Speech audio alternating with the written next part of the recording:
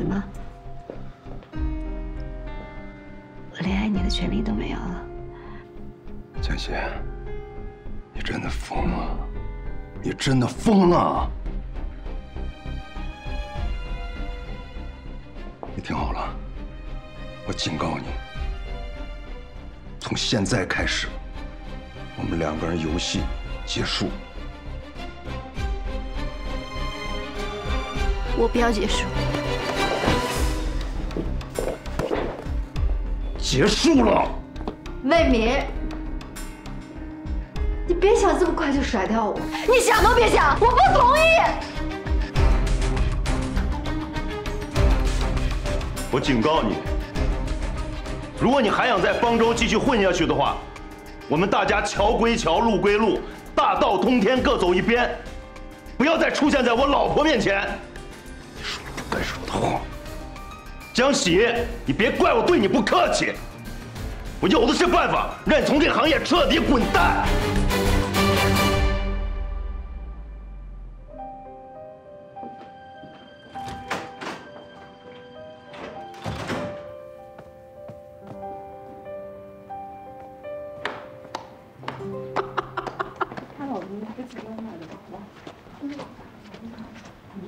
哎呀，不是魏总啊，你这大晚上的还找下属谈心呢？你说常在河边走，不得不湿鞋，这坏事做多了，遭报应了吧？我不明白你说什么。不是魏总，你这个人就是太虚伪。你说你玩女人就玩女人呗，你非得跟人谈什么感情？是啊，我明白，这女人动了真情才更好控制。你再大点声。可人现在就为爱疯狂啊！哎，你说你这算不算搬起石头砸自己脚啊？有证据吗？你有证据吗？我可以告你诽谤的。我跟江喜就是上下级关系，全公司人都知道我有老婆有孩子。你泼脏水，别找个对的地方泼。听这意思是和江喜闹掰了。魏总，在大好前程面前，一个小三算个屁呀！不就是一女人吗？等你坐稳了 VP 的位置，还不是想要多少有多少？现在啊，不管阿文走到哪里，身上都会带着一条小手绢儿。隔壁的阿姨也就不再多话了。好了，今天的故事讲完了，我给小朋友要睡觉了。妈妈，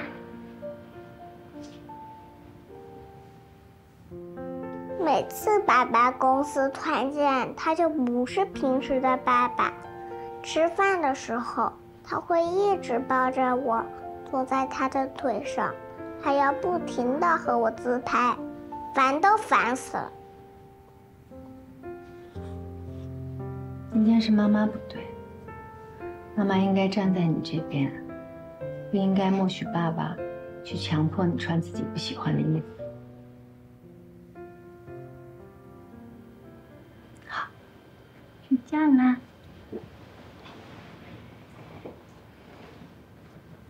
哎，睡一个香香的觉，躺下吧。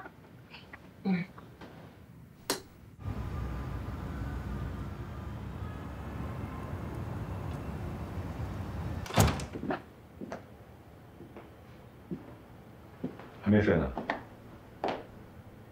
火锅睡了吧？去哪儿了？我出去了一下，解决点事情。解决你跟江喜的事情。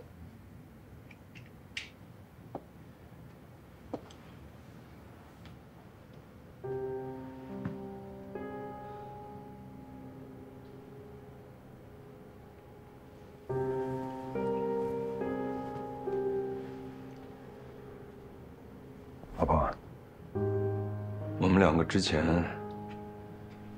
是有点暧昧，我刚才就跟他说清楚，以后除了工作，不再有任何关系。对不起，上次艺术展，我骗了你，我不应该跟你说我和他是不熟的朋友，不过请你相信我，我们两个这次是真的断了。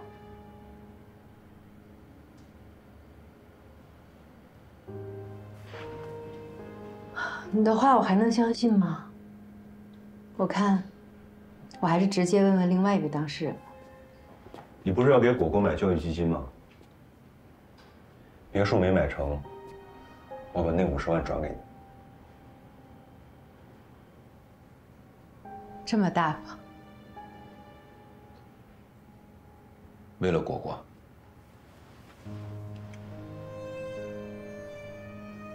一切都是值得的。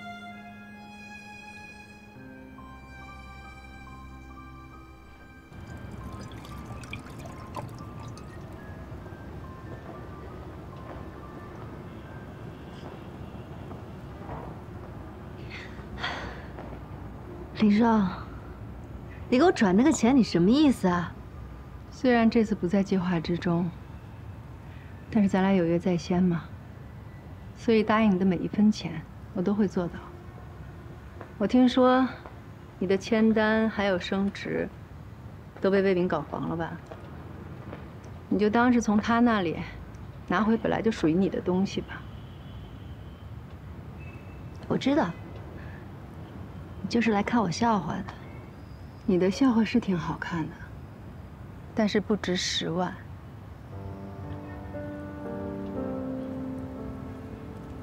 再说了，咱们俩之间，谁更可笑还不好说呢。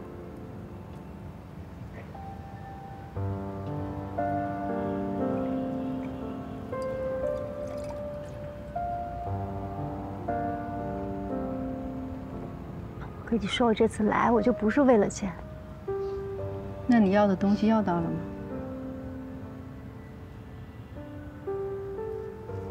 刚才，魏明跟我半真半假的坦白了你们俩的关系，但是我在他的眼睛里看不到半点愧疚。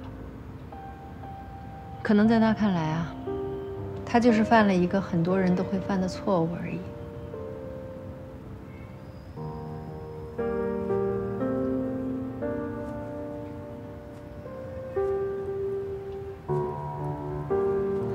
错误。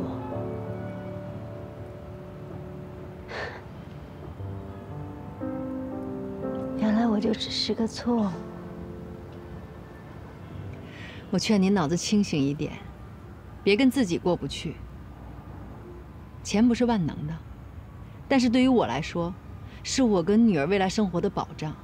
对你来说也是一样的，它可以帮你解决很多现实的麻烦，不是吗？其实我挺好奇的，魏明到底哪里好啊，值得你为他委曲求全这么多年？从来没有人像他那样肯定过我的价值。他像一束光一样出现在我迷茫的世界当中。他给过我希望，别的男人都希望我听话、懂事、毫无攻击力，可是他不一样。他鼓励我追求自己的事业，甚至主动帮我创造机会。如果没有他，就没有现在的江喜。没有，你懂吗？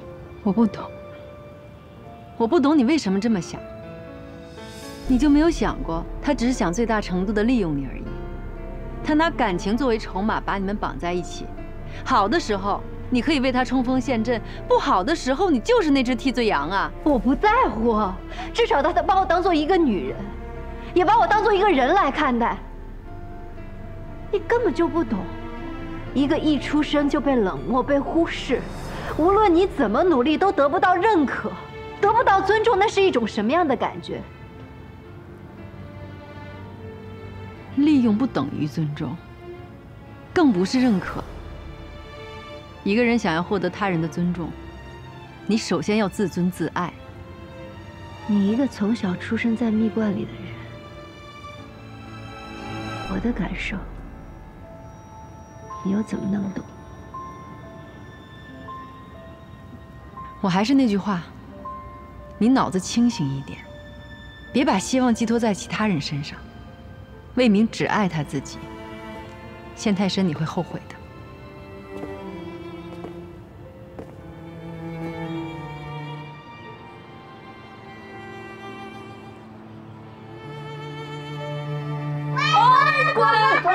哎呦，我可以想你啊！他做饭了吗？饿死了啊！能少了你吃的？哎，给你们买的水果记得吃啊！别放着放着又放坏。哎，以后别买东西来了，想吃我们自己会买的啊！哎，顾许啊！哎，双双来了。哎，你来啦？哎，还不是你爸非要跟顾许下棋，这不刚下了2盘，就说累了，自己先去休息了，把人家撇在这儿。什么味儿啊？妈，你锅里做什么呢？哎呀，我的鱼！你会下棋吗？会啊。怎么称呼您？我叫小苹果。哦，我叫顾许。荣幸。你好。要不下一盘？该你啦。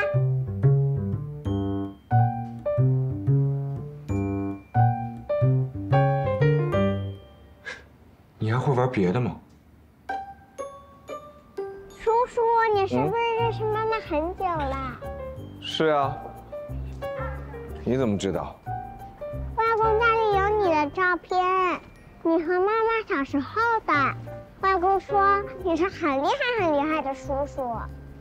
叔叔，妈妈在成了妈妈之前是什么样的呀？以前的林双啊，固执又倔强，考试永远全班第一，体育文艺样样都行。你妈妈是我见过最优秀的人。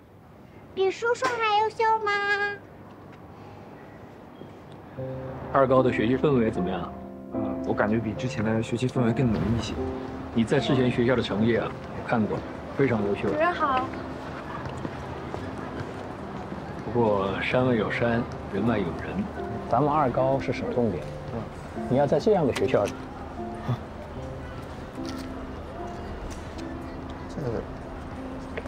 主任好，不好意思，同学，你们把飞机还给我吧。谢啦。这是林双，年级第一。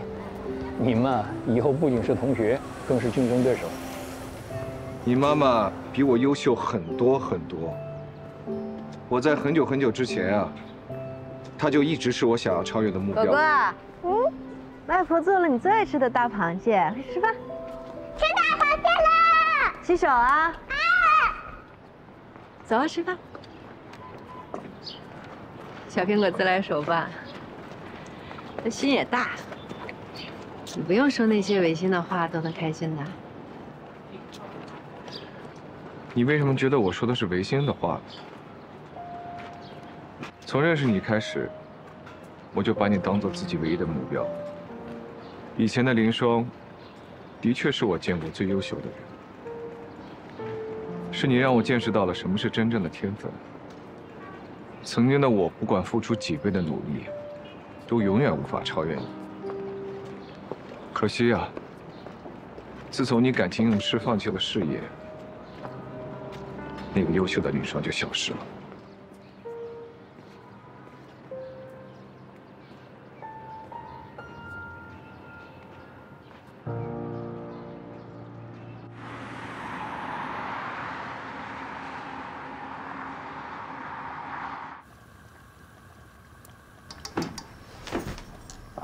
姐，回来了，这时间刚刚好呀。来看看，一清200，一把上海青，2个水夫蛋。先把火关了，先把火关了。哎呦，不了。你先去做吧，我一会儿给你端过来。这都是你做的？对啊，不然还能有谁呢？哇塞，哎，这一盆还挺沉的。你还把屋子给打扫了？嗯。走。小海。嗯。你你是不是钱花光了呀？我有钱，你前2天给我那2000，我还没花完呢。你告诉我，你到底在我这儿打什么主意呢？其实也没别的吧，就是我那天想了一下，你说咱家如果万一来个客人啥的，推开门一进来，臭袜子啥的飞得满天都是，那丢了眼了。客人？咱们家什么时候来的客人啊？这，你不是有朋友呢吗？我的朋友？今天尝尝，一会儿坨了啊，味道正好。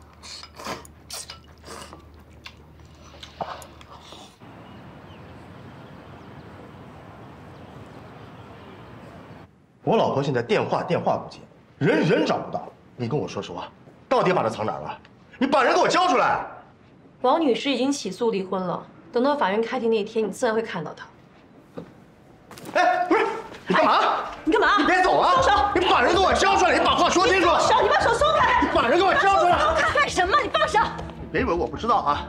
那个监事抓住我出轨不放，迟迟不跟我签离婚协议，转头就把我告法院了。不都是你出的主意吗？你们不就是想为了我的钱吗？你既然都不在乎你老婆的感情了，那他跟你谈钱有问题吗？你们婚后的每一分钱都有你老婆的一半，他不是管你要钱，他是拿回本来就属于自己的钱。不是，你谁啊？我跟我老婆的事你管得着吗？朱先生，你和王女士的财产分割会由法院来裁定，你在这大喊大叫是起不到任何作用的。如果你要再这样继续纠缠下去，我就报警了。呀，报警？我怕你们啊！啊，行，你们等着，我绝对不会让你们得逞的。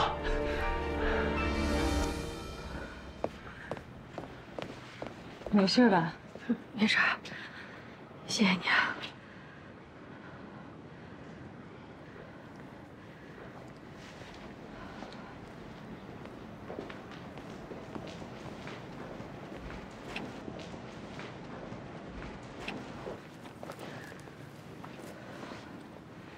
林双，你的事考虑怎么样了？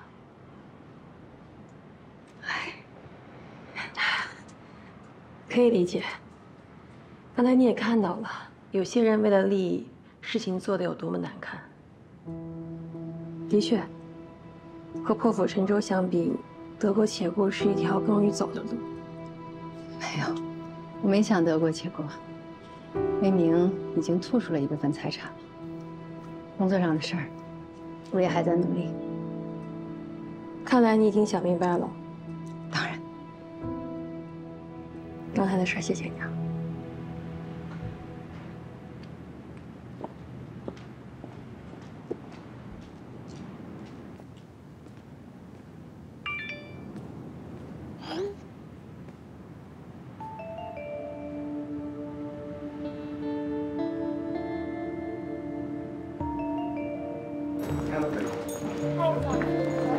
早。早。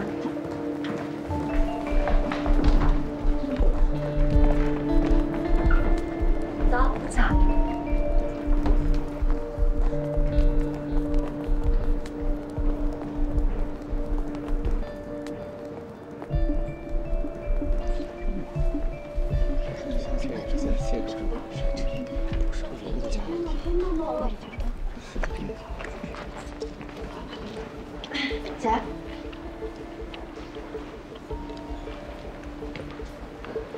这一大早公司的气氛不太对呀，怎么了？没看热搜啊？冯凯捅大娄子了，看看。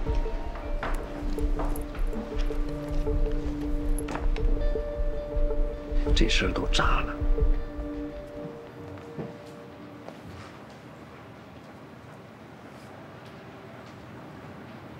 这么大的事儿，你居然敢擅自做主，你还有没有点脑子了啊？说话呀！不是林总，我这次的行为初心是为了咱公司啊。你居然还敢说是为了公司？冯凯，你这话说的就不对了。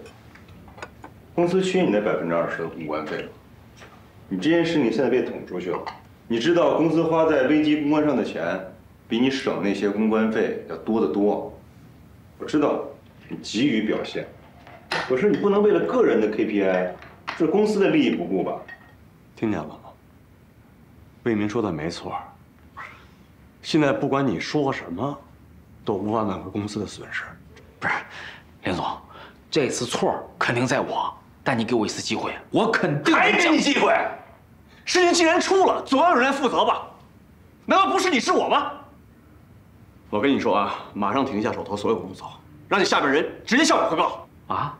至于你怎么处理，等监察部调查完再说吧。林总，查报了。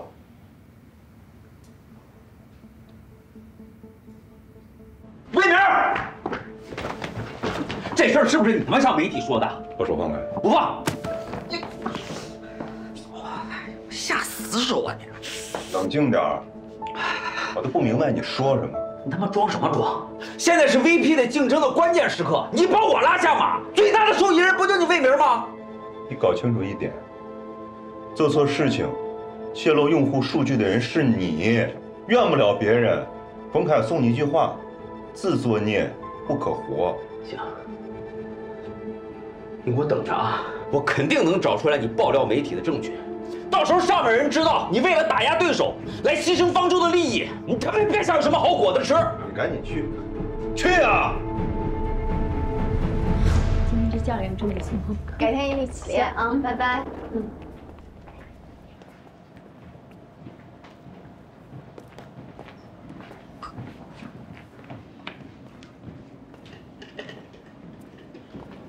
快上课了，马上去。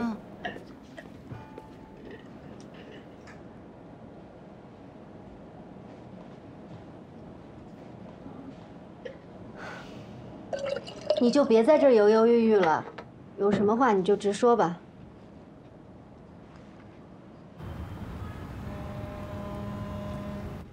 在竞争 VP 的关键档口爆出冯凯的黑料，你不觉得太巧了吗？到底想说什么？这个爆料人，他除了向媒体曝光冯凯和公关公司的交易录音，还公开了冯凯拷贝用户数据的后台交易记录。在方舟，有这个权限的人屈指可数吧？魏明就是其中之一。这件事情一定是魏明在捣鬼。江喜，我希望你可以帮我找到魏明向媒体爆料的证据。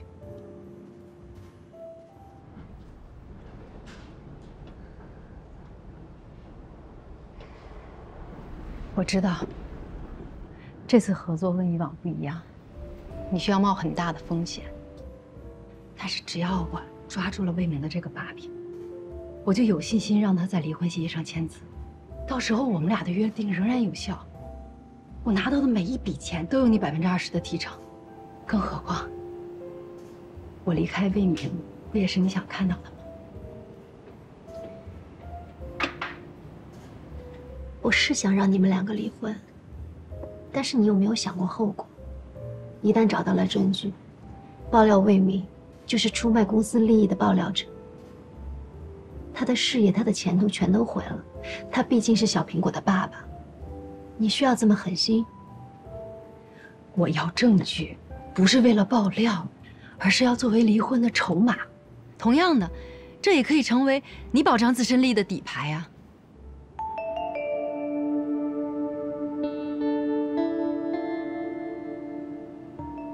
你说，你需要我怎么做？首先，你要通过魏明的账号登录公司后台。他设置密码有一个习惯，通常是他的名字缩写，然后加上某一个对他来说有意义的日子。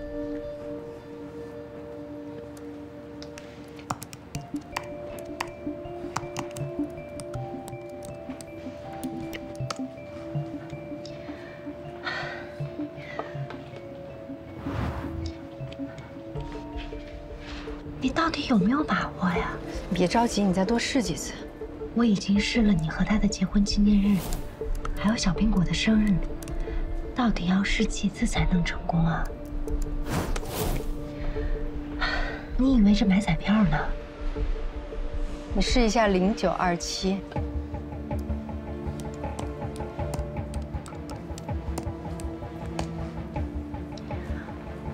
成功了。这是魏明当上方舟产品总监，走上人生巅峰的日子。我们都高估了在他心里的分量。那接下来该怎么办？你先打开日志，那里面应该有魏明这段时间的查看记录和截图记录。你找一下有没有跟冯凯或者用户相关的信息。找到了，他的截图果然和爆料者一致。原来他就是那个爆料者。你赶紧把这个截图记录下载下来，然后尽快退出系统。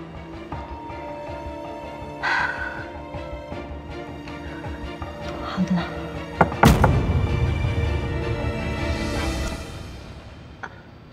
新的业务方案什么时候能整理好？大家跟着你来来回回讨论这么久了，什么时候能有个结论？魏总还等着汇报呢。行了，我知道了，我下班之前一定给你。你最好说到做到，要是耽误我们的进度，我一定会如实告诉魏总的。好的。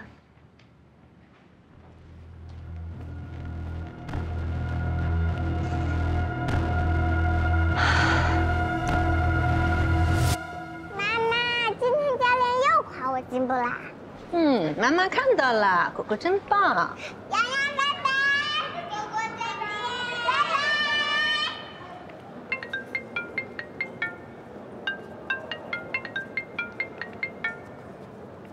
喂，喂，你好，请问是林双吗？我是啊，哪位？我是磐石的朱小晴，打电话是通知你，你已经通过了磐石研究院助理的初试，请于今天下午5点前来公司进行复试。我刚才碰巧在人事部看到份简历，是你江大的校友，跟你好像还是同一届。快点，再不技术问题了，赶紧的！怎么了这是？到底是怎么回事？客户举办购物节，由于下单人数过多，导致了服务器崩溃。他们已经通宵了好几晚了，还在寻求冲突。你跟不上，我再试试。所有方法你们都试过了吗？啊，对。其实核心是预热的问题。简单来说，就像冬天我们开车要预热一样，我们光顾着开车就跑了，没有充分考虑到预热。你们一会儿看一下监控系统的数据，当到了一个大流量的时候，我们的数据是一波一波送过来的；没有预热的时候，就要从其他地方调资源，导致系统跟不上。我调整资源，做了预热缓存，估计问题就可以解决了。哦，不愧是顾总。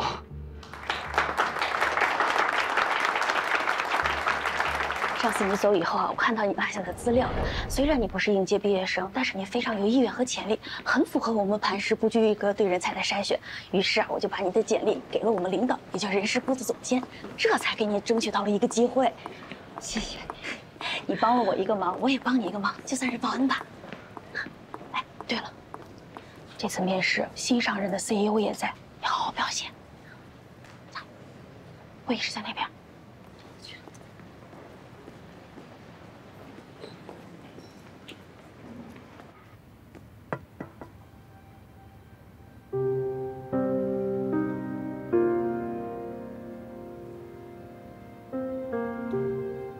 林双是吧？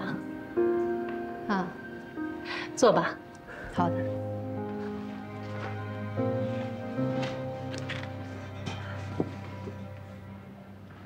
不要紧张啊，我来介绍一下，这位呢是磐石的 CEO 顾总，啊，另外一位是总助舒曼，我是负责人力的何飞，我们就简单聊一聊，真实的说一说你自己的想法就可以。好的。我看到你的简历里写着，你曾经为了照顾家庭和孩子，选择放弃事业，成为全职主妇。那现在我能问问你，又是出于什么样的考量，决定重返职场？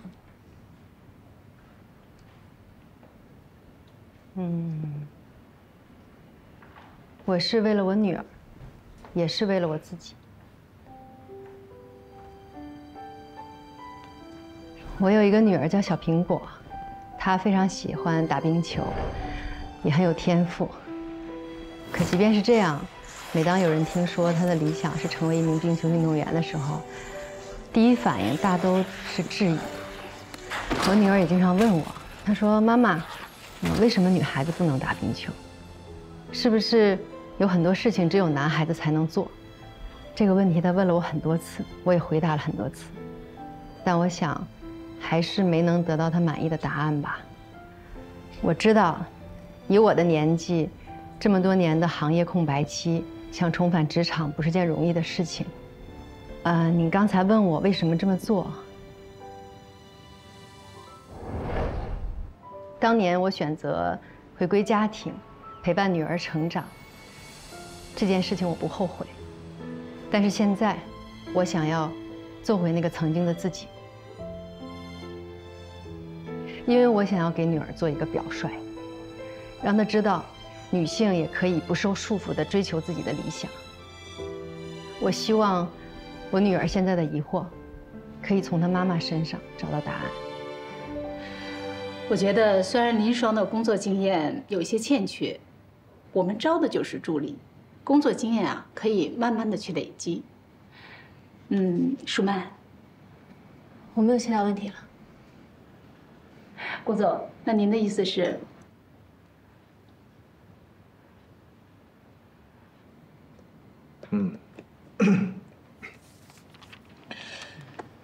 你认为深度学习算法比机器学习算法好在哪个地方？有人说深度学习是黑盒，在暗箱里操作，可解释性不大，你怎么看？不好意思，我还没有进一步研究深度学习这个技术。但是这也是我想竞聘研究院助理这个岗位的原因，因为在磐石我可以接触到最前沿的科技。如果可以的话，我会在完成本职工作的基础之上，争分夺秒地更新自己的技术。算法行业日新月异，4年的职业空白不是说填补就能填补得了的。抱歉了，像你这种轻易的就放弃事业和理想的人，不适合我们磐石。下一个。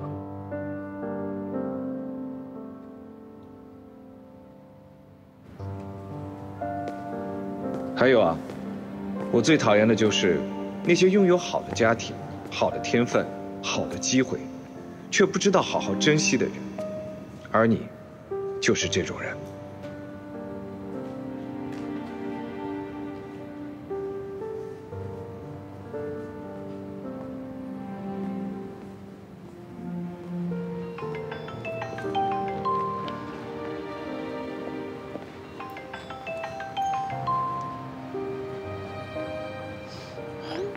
妈妈视频。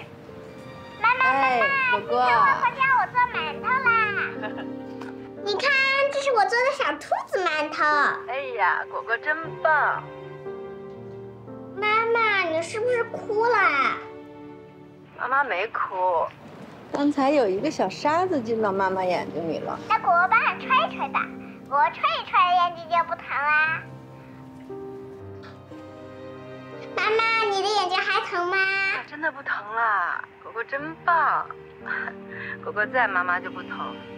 那果果要永远和妈妈在一起。果果要永远跟妈妈在一起。好了，果果吃饭了啊，来跟妈妈拜拜。拜拜，果果。来亲妈妈一下。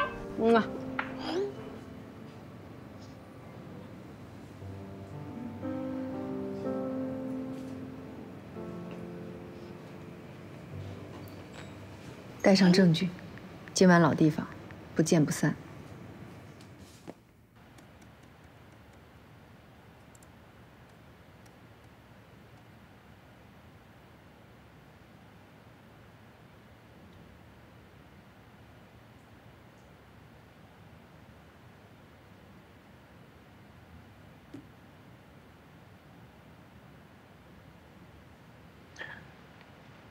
哎，小张。哎，魏总。麻烦你一下，我想问一下，最近 IT 部门有没有清理过后台日志？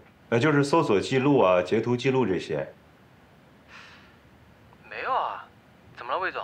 哪儿不对吗？要不我帮您查查。那麻烦你，帮我查一个 IP 地址行吗？啊，好的。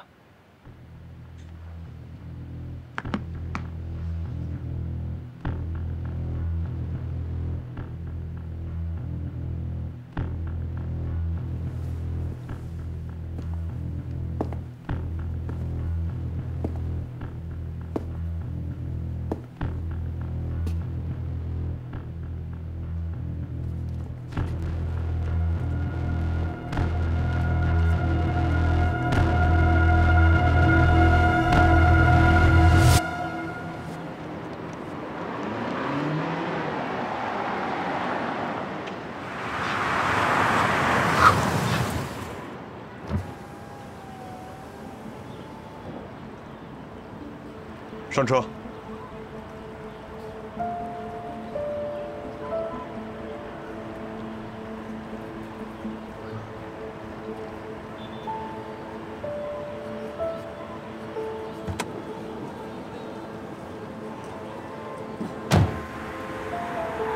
你这是要带我去哪儿啊？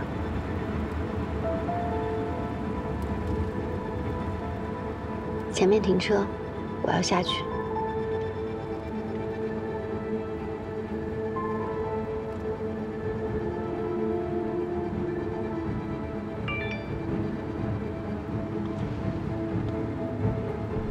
我到了，等你。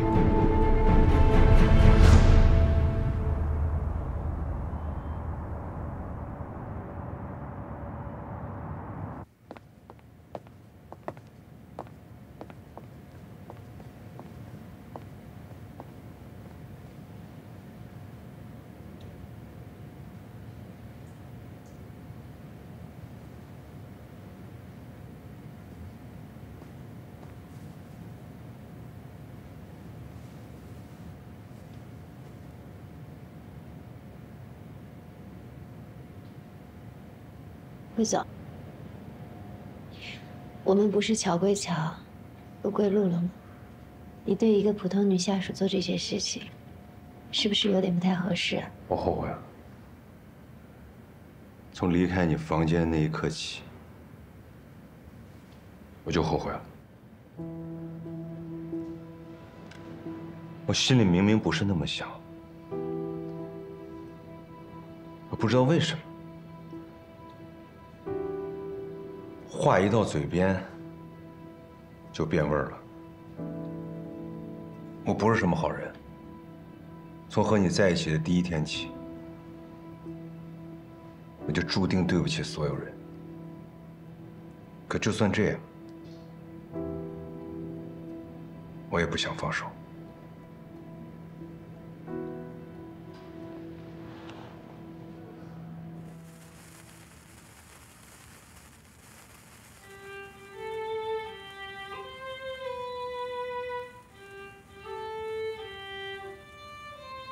生日快乐！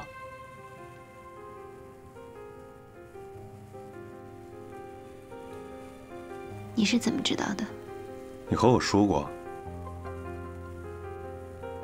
你妈妈为了让你提前出来工作养家，把你的出生日期改早了半年，所以今天才是你真正的生日。你跟我说的每一句话，我都没有忘记。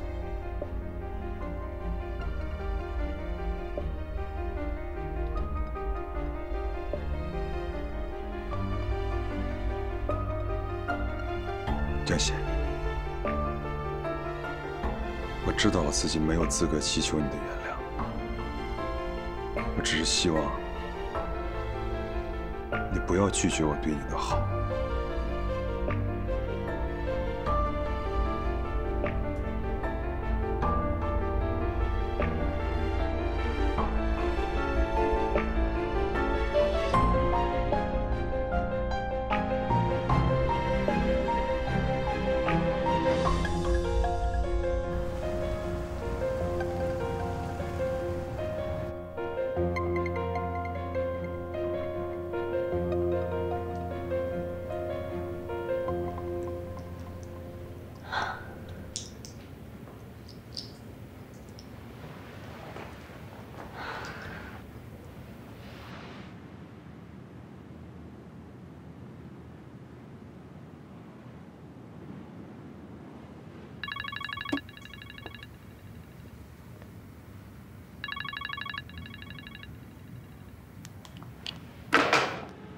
不好意思啊，女士，您还需要点什么吗？我们要打烊了。谢谢。你好，您所拨打的电话已关机。Sorry, the subscriber you dialed is... 小傻瓜，哎，干嘛呢？我马上就来。快点儿。好。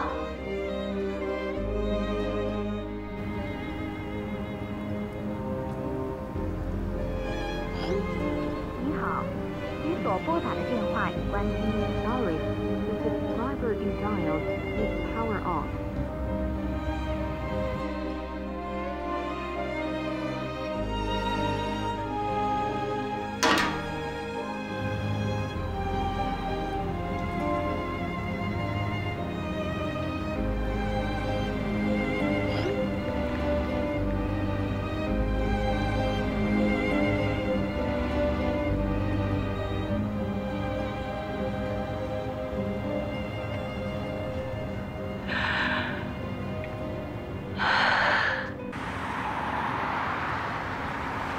有件事情我要跟你坦白。什么事情呀？那条新闻爆料人是我。我这么做不光是为了我自己，我想把 VP 助理这个职位当做礼物送给你，这样你就可以光明正大的站在我面前，这也是你一直想要的。你是不是觉得我很卑鄙？可是我不后悔。就算有一天暴露了，我也不后悔。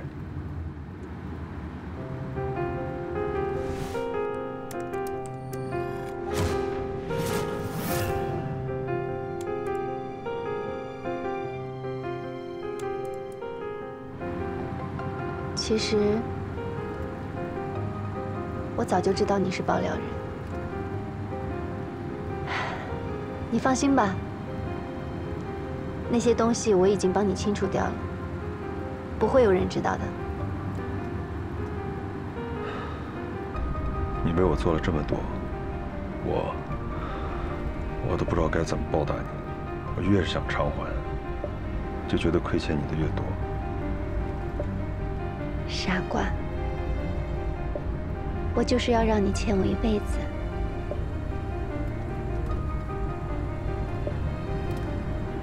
好好开车。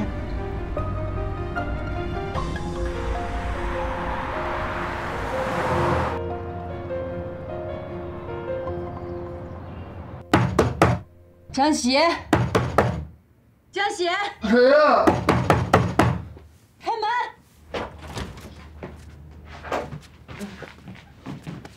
林双姐，林双姐，你怎么来了？我姐她不在。江喜去哪儿了？我不知道，她昨晚没回来，可能加班去了。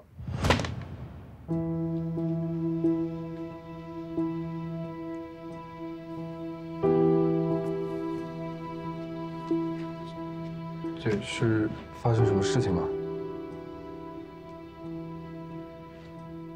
你喝酒了？我给你倒杯水喝吧。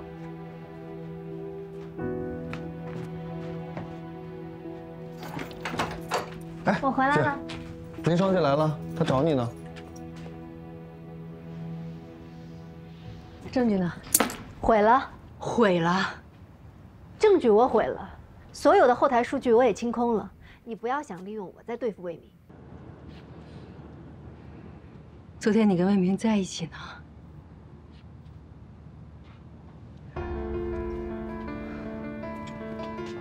江喜啊，我知道你蠢，我没想到你蠢到这个地步。他向你示好了，你就没想过在这个节骨眼上他向你示好有什么目的吗？他肯定是发现了什么，他怕你把证据泄露出去才这么做的。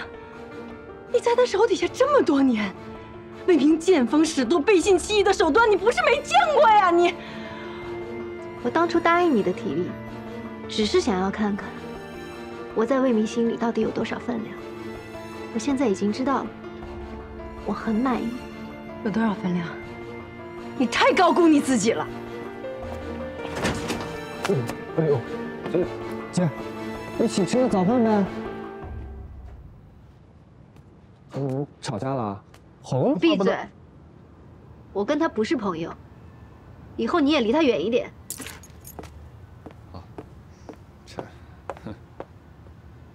哎，某些人呢，就是麻烦呀。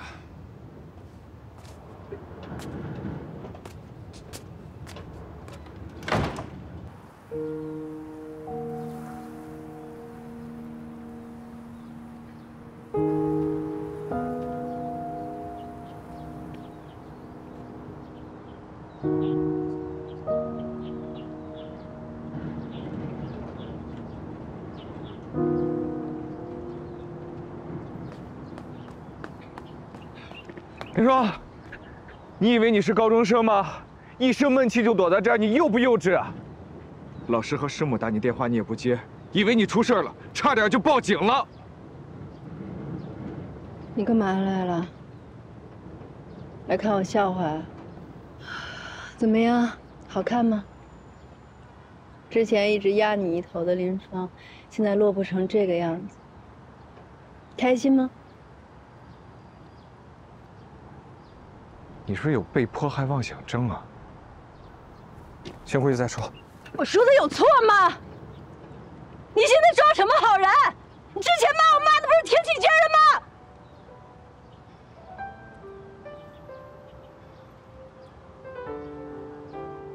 如果你说的是面试的事情，我只是就事论事而已。顾许，你凭什么看得起我？啊？我是放弃过自己的理想，但那是我没有办法，我无可奈何之下我做的决定。不是谁都可以像你一样的，你一个人，你可以勇往直前的追寻自己的理想。这个世界除了理想之外，还有责任的。在这些责任面前，我一个人的理想不算什么，我可以往后放。对，你说的没错，家庭和事业没有办法兼顾。但既然没有办法兼顾的话，就得有人做出牺牲。知道什么是牺牲吗？就是不情愿，但是不得不。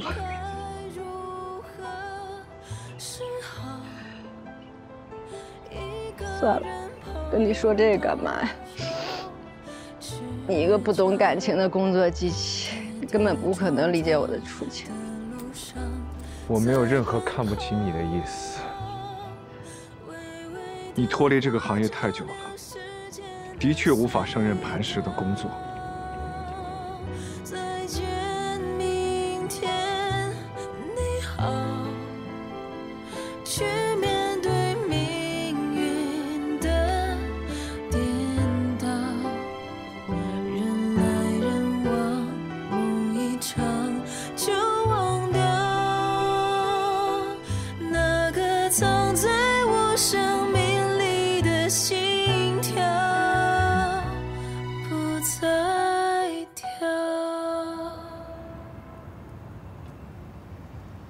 哎，听说了吗？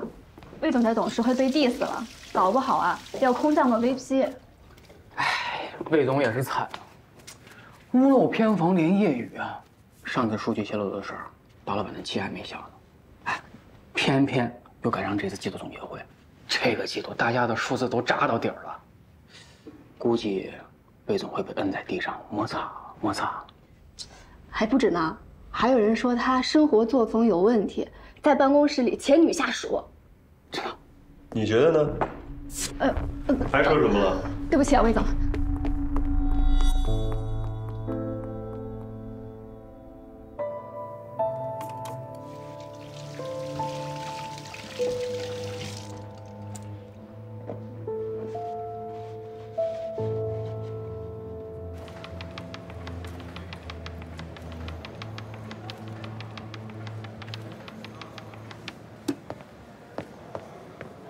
这林总关于最新的展会，黄总，这林总吩咐我，市场部的工作暂时就不劳您费心了。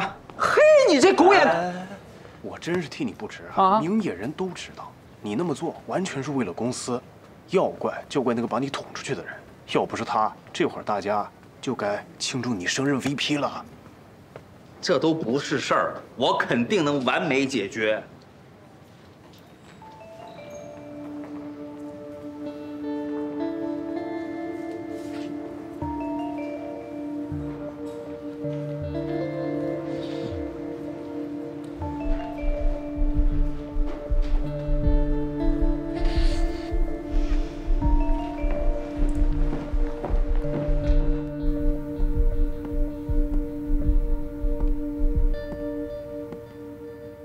找我干嘛？我跟你说，江喜，你说我都观察你好几天了，你说你怎么说也是个主管啊？你这每天都干秘书的活，我看你都已经给老板这每天都冲咖啡了，你这个，我是真的很好奇啊。你说经过团建这么一闹，你是靠什么本事又重新回到魏明身边的？你说什么？我不太清楚。你听不太清楚呢，那我就把话说的再明白点儿。我知道是魏明向媒体爆的料，我也知道你手里面一定有魏明的把柄。你不要在这胡说八道啊！先别着急否认，听我把话说完。我是来找你合作的，你只要帮我扳倒了魏明，他之前许诺给你的，我也能给你。当然了，他不能给你的，我也能给你。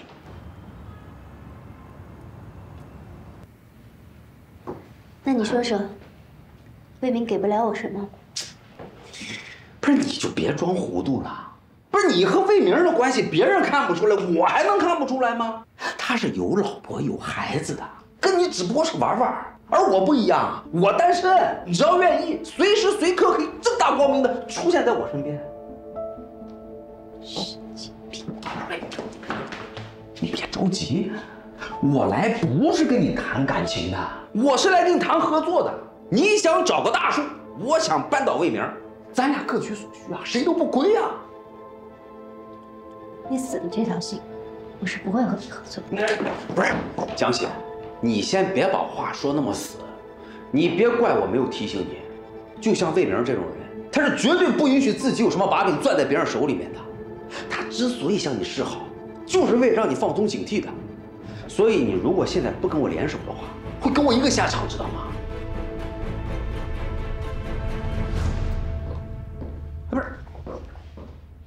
不是你这么漂亮的个姑娘，怎么不知道好歹呢你？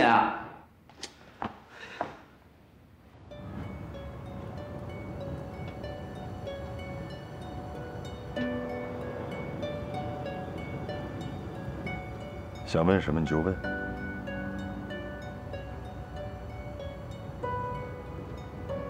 我就是想问你，你是不是早就知道我知道你的秘密了？为什么这么说？如果我不知道你就是爆料人，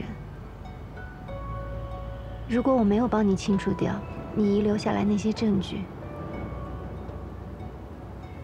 你是不是就不会回到我身边了？说什么傻话呢？我这么做，就是在努力挽回我们的感情。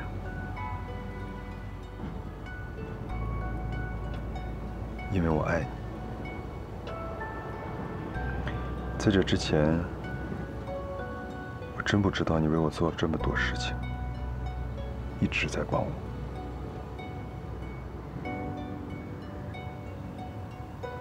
你真的不怪我？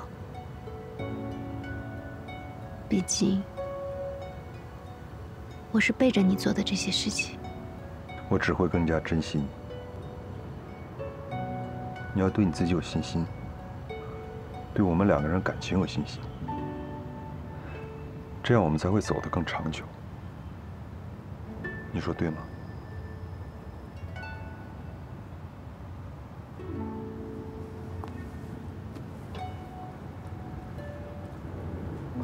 小傻瓜，是不是有人对你说什么了？没有。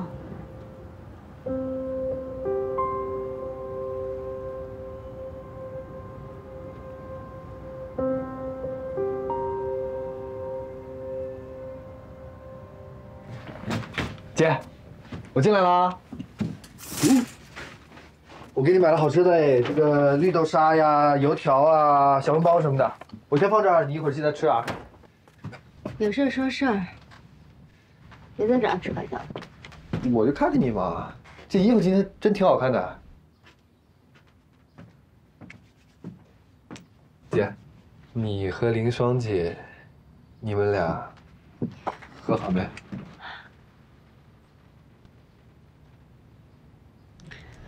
你是不是做了什么事惹林双姐生气了呀？哎呦，没关系嘛，你跟人家道个歉呗。林双是不是给你下什么蛊了？没有啊，我只是不想看到你们吵架嘛。你是不想看见我们俩吵架，还是担心我们两个闹掰之后，你再也见不到他了？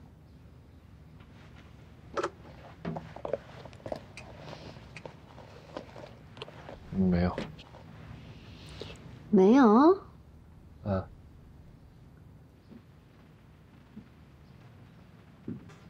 江海。你是不是喜欢林双？没有。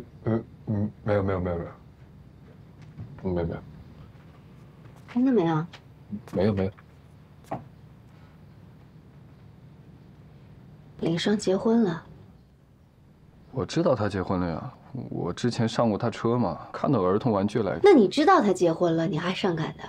你脑子有毛病是不是啊？不是，我只是觉得人家人挺好的，他之前送你回来，在外面帮我解围，我这叫知恩图报，不像你，不是那个意思，我错了，你吃东西啊？再说一遍，我怎么了？我没有，对不起，走了。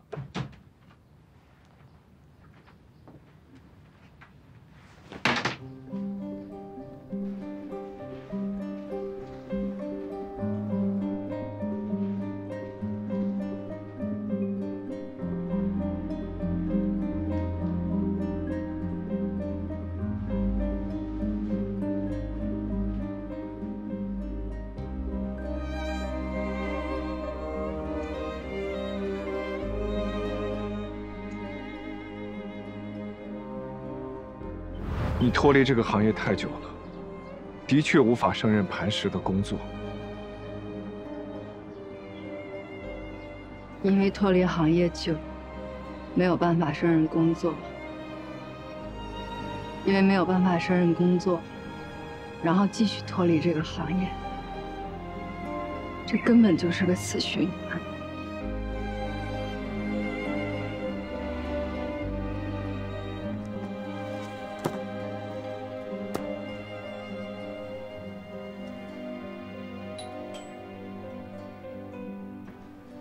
来啦！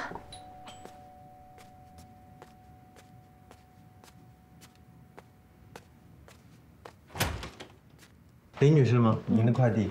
好，谢谢啊。哦。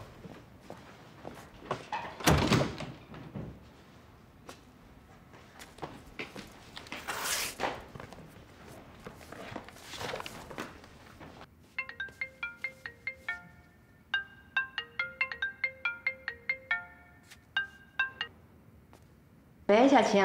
哎，林双，听课证收到了吧？我刚收到啊。是你寄的呀？是呀。哎，你听我讲啊，这磐石一线技术人员，他每周都有2天在江州大学进行公开授课，你呢就拿着这个听课证去旁听。课表我一会儿发你啊。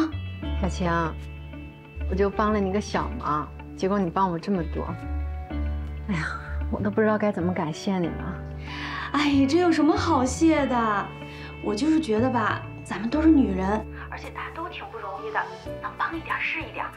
哎，对了，这次听课的机会非常重要，你可千万别错过啊！嗯，好，谢谢你啊。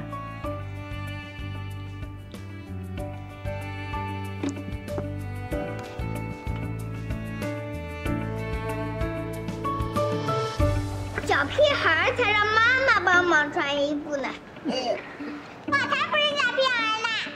啊，果果不是小屁孩，来你自己穿。哎呀，小苹果这孩子，比我想象的还有毅力，也有些天赋。不过呀，要想留下来，还得再看看。我对果果有信心。小苹果，加油啊！一会儿见啊。果果啊，妈妈跟你商量个事儿哈。以后每周3的冰球课呢，妈妈不能陪你来上了。为什么？那我就告诉你这个秘密吧。因为从这周开始呢，我就要去学校上学啦。妈妈也要读幼儿园。对呀，妈妈也要读幼儿园。好吧，那你可以好好学习。那么大了还读幼儿园，有点丢人。妈给你保证，一定好好学习。去吧。去喽。等会儿，抱抱。好。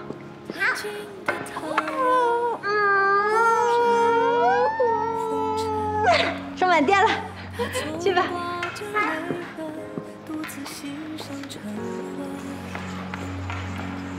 经过无数好奇的路人，谁都不忍心牵。为了我们将来能有更好的生活，妈妈一定会努力的。血缘真的是很奇妙的东西，看着小苹果，就仿佛看到了年轻时的自己，勇敢、坚定。心无旁骛，有时候孩子就像是迷雾里的一盏灯，提醒着我原本该是什么样子。就像此时此刻，自怨自艾是无用的，我需要尽快获得一份工作，掌握离婚的主动权。爱上的眼神透着一种坚韧，泪泛着斑驳，慢慢的微光，享受着太阳赐予的温暖。他沿着遗憾缓缓的落下，去拥抱脸上释然的笑啊。他出现，他向前，他空缺，他去填。他看见，他蜕变，他不屑，他共勉。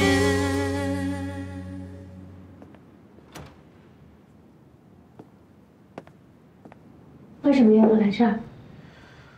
这公司全上下，也就这儿没有监控，谨慎点好。你这主动约我，是想明白了？我觉得你说的对，我是需要找一个靠山，而且你比魏明年轻，又是钻石王老五，跟你在一起，我不亏。这就对了。我跟你说，江喜，我一开始就认为你是聪明人，不会让我失望的。其实你一进公司，我就注意到你了。虽然这几年吧，我3番5次的向你示好，但你始终不领情。不过没关系，你现在肯回头也不晚。只要你肯跟着我，保证你以后在方舟就只剩下一帆风顺，前途无量。东西呢？什么东西啊？魏明的把柄啊。我没有啊。你让我做的我都做了，不过我很好奇，你要这个做什么？我告诉过你，我最讨厌别人在背后算计我，得让他吃点教训。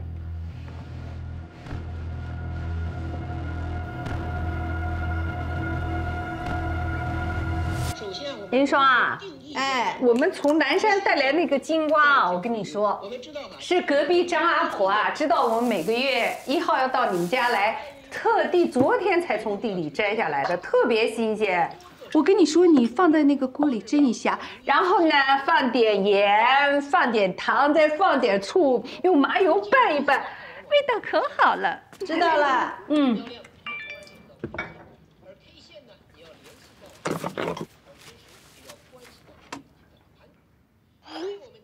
林双，我刚得到第一手消息，有一个平时请都请不到的互联网大拿同意来江大做为期1个月的讲座。对了，这个讲座比平时公开课要往后延1个小时，你记得安排好时间啊。好，知道了，我一定会去的。所以说哈，各位没看见。哎，干什么？把平台换过来。不要，我要看海绵宝宝。果果，我跟你商量一下好不好？今天这个电视让爷爷奶奶看，明天奶奶给你买你最喜欢的音乐盒。爷爷奶奶看电视要炒股赚钱的。你们骗人！妈妈说只有上班才能赚钱。哎，上班赚小小钱，炒股赚大大钱，一夜暴富知道吧？果果，来吃西瓜。我不要吃西瓜，我要吃金爱饭店的蝴蝶酥。妈妈今天去晚了，蝴蝶酥卖光了，明天给你买啊。哎呀，不就是蝴蝶酥吗？爷爷奶奶明天给你去买，想吃多少就给你买多少。爷爷，明天你起早一点，给这个小果果买蝴蝶酥，听见没有？啊？没问题啊，明天一早我给你排队去买啊。好。好。妈，你不是总说那个打麻将颈椎不舒服吗？是。我买了个按摩仪。哦呦，这个我老看电视上做广告的，我早就想买一个了，是吧？是的。那你试试。啊，好，试试。很简单啊，就这样戴上就可以。哦，哎呦，怎么样？呀，好舒服，蛮贵的吧？还行。谢谢你哦，你喜欢就好。那个妈，我明天啊，我要带我爸去医院复查，然后车还去保养了，能不能麻烦你帮我接一下小苹果？哎呀，我也挺忙的，明天你早点带你爸爸复查不就行了？现在都是网上预约嘛，能约到几点是几点，去早了没有用的。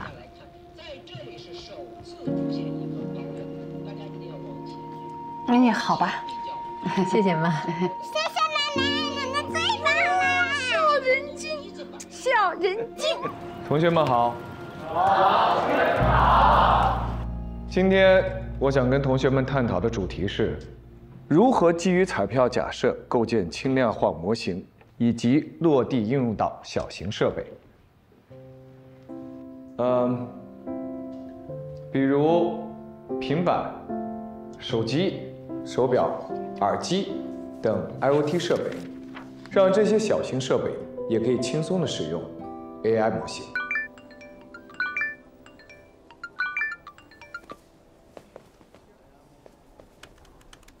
其实你一进公司，我就注意到你了。这些年吧，你说我三番五次向你示好，你看你始终不领情。我没关系，现在可能回头了，对吧？只要你肯跟着我，我保证你在方舟就只剩下一帆风顺，前途无量。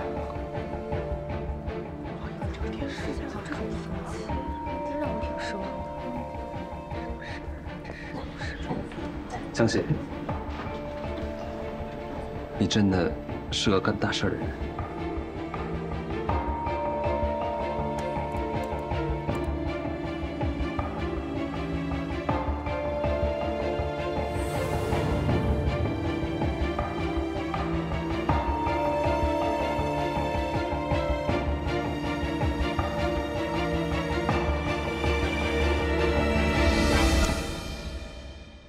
你为什么要这么做？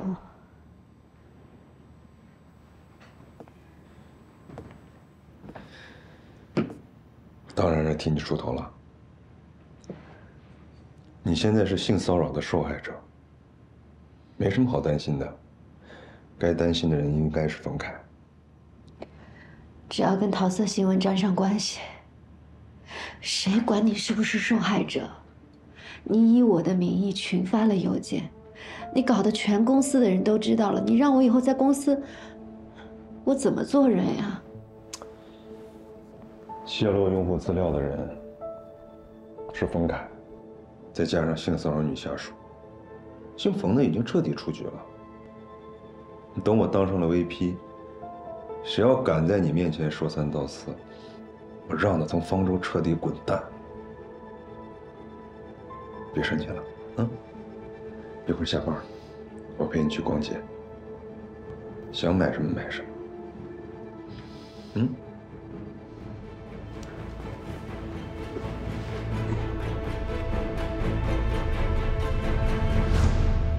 哎，你好，哦，3缺1呀！啊，知道了。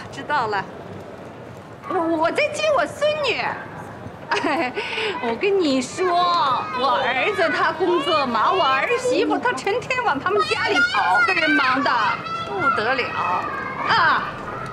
果果啊，你走快点啊！好，哎，再见啊！果果呀！果果！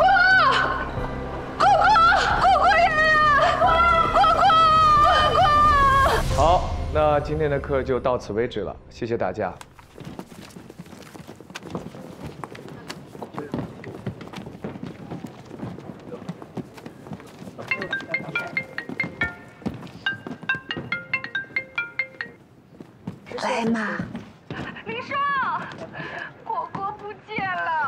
果果不见了。我也不知道他跑哪儿去了。什么时候的事啊？大家有什么问题可以问我。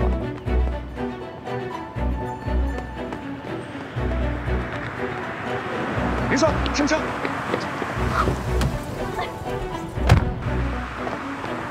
站住！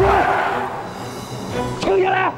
我跟你说啊，亏我那么相信你，你竟然和姓魏的一块来算计我！我跟你说，江姐，你就给我等着！你怎么个意思啊？你还想装我吗？啊，姓魏的，给我等着！我跟你说，不会有好结果的。干嘛？怕了？啊？怕了？过来装我呀！过来装啊！不是来装我吗？装啊！来装我呀！我跟你说，你们两个狗男女也不得好死！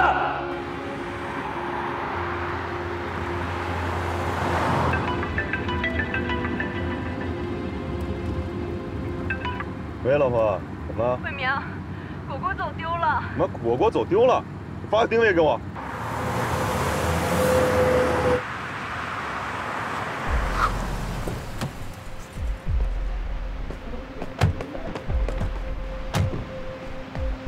兄弟，麻烦您问一个事儿，咱们商场的监控室在哪？监控室在地下车挂着。好的，谢谢你啊。冰冰，怎么办？别着急，我再联系，再联系。怎么样？怎么样？林双，我说不接果果吧，你偏要让我接果果，这下好了，果果不见了。有消息了吗？刚才工作人员说了，果果一个人出去了，我还正想去附近找找，实在找不到的话，咱们就报警。你说果果就那么小一点，他能跑哪去？不会是被人贩子给拐走了吧？你别胡说八道！哎呀，我可怜的果果。我们找一找，你先别着急，行不行？这附近有个公园，我之前带他来玩过，他可能去那儿了。哪个公园啊？你慢点。月阿姨，你和我妈妈是好朋友吗？他怎么跟你说的？我猜的。那你可猜错了。为什么呀？我妈妈又聪明又漂亮，是全世界最好的妈妈。她还有一个超级可爱的女儿。可能是阿姨不够好吧。那漂亮阿姨，你把你的电话号码告诉我吧。不用了吧，我们又不熟。那我以后要是再走丢了，我可以打电话给你啊。你告诉我吗？你告诉我吗？告诉我吗？那我就说一遍，你记好了。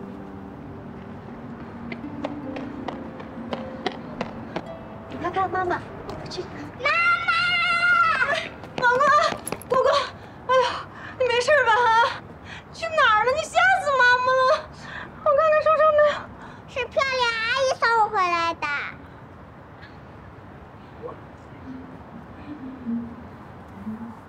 哦，我刚才看见小苹果一个人在公园门口，我就把她带过来了。谢谢你啊。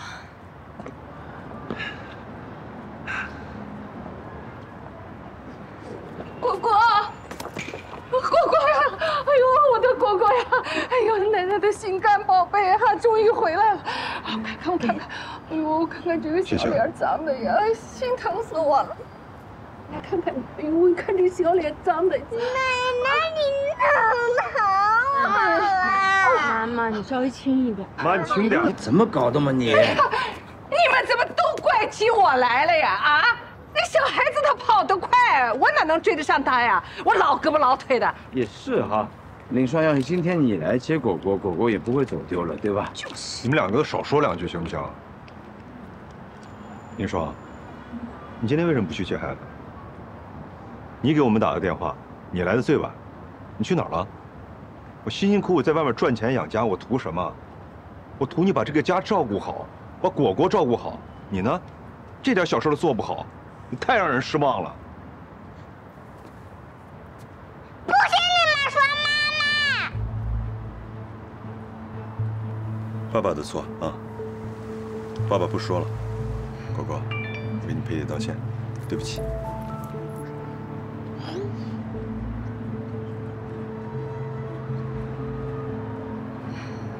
今天这个事儿我确实是有责任，但是妈，你既然答应来接果果了，你是不是就应该尽到监护的义务，而不是事后推卸责任呢？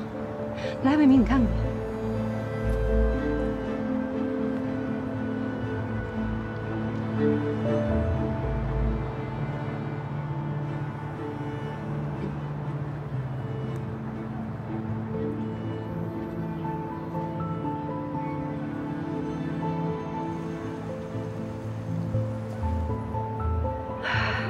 这又不是我的错了，电话来了我不接怎么行啊？哦，我就说了几句话，那个果果一溜烟就跑了，你能怪我？你要是不让我接的话，我能出这事儿吗？别说了，真是。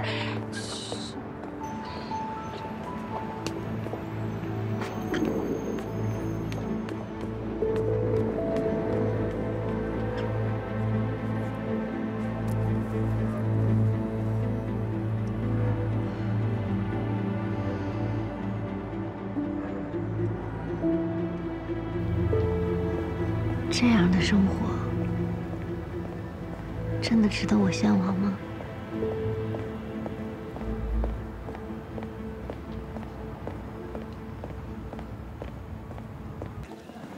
哎，小雪，江妈回来了。来了。好，回去吧。爷，小江回来了。回来了。啊，真好。是啊。回来了。回来了，我先回去了。啊，来，再见。 看我这个黄金大炮啊，看谁上钩。哎，中门一个，中门一个，看到没有？这都没看到吗？我服了。这样吧，咱们下把打生化模式，好吧？这个不要再打了。稍等我一下啊，等我几分钟。姐。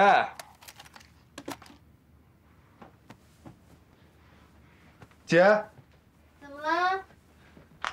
我肚子有点饿了，我拿你手机点个外卖呗。拿你自己的手机点。我的手机没电了。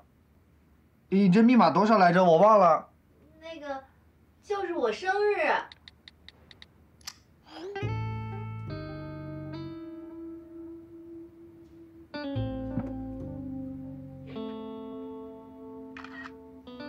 姐，吃不吃汉堡？我点汉堡。 你自己吃吧。行行行，那我点了啊。哥哥啊，今天是妈妈不对，妈妈差点把你弄丢了。我向你保证，以后绝对不会再发生这样的事情了。那妈妈以后都不上学了吗？那果果希望妈妈继续上学吗？孙教练说了。 坚持就是胜利，做事不能半途而废。妈妈，你总想逃学，你什么时候才能从幼儿园毕业呀？好，那就听果果的，妈妈绝不半途而废。好。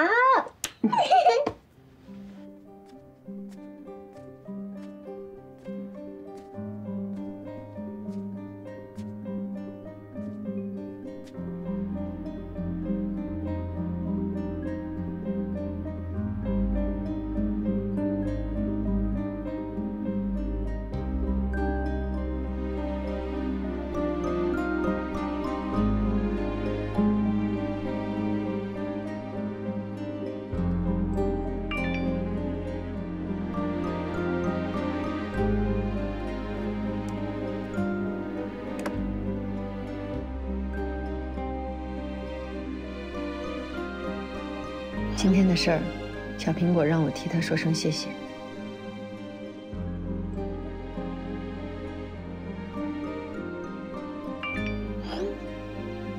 告诉小苹果不用谢。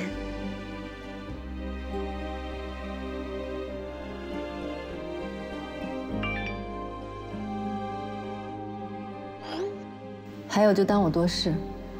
你在公司小心点，魏明。我总觉得。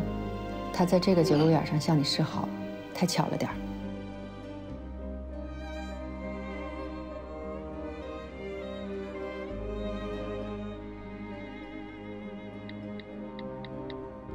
你就管好小苹果吧。我的事用不着你操心。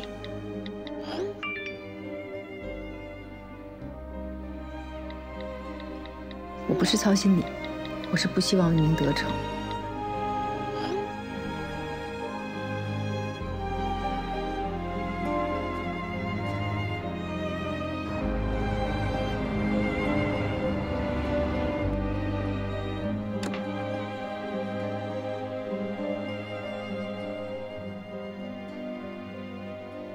明明，明明，怎么了？你来一下，来过来。怎么了？明明，杨阿姨的儿子你还记得吧？哪个杨阿姨啊？你就是老和妈妈在一起搓麻将的那个杨阿姨啊。杨阿姨的儿子呀，他搞了一点内部消息，说马上有2只股要大涨大涨。你也知道，前段时间那个股市不好，我和你爸爸的钱都套牢在股市里边了。你爸的意思呢，就是先让你拿点钱出来救救急。那么多内部消息啊，你别被骗了再。真的，他原来给我们推的那个股票都很准的，都赚钱了。哎呀，也不要你拿多嘛，就拿个10万20万的，大不了我们赚了钱把本钱还给你，还不行啊？最近手头有点紧，刚给了林双一笔钱给果果买保险。哎，果果好好的买什么保险啊？真是，你给他多少钱啊？ 50万。啊？50万？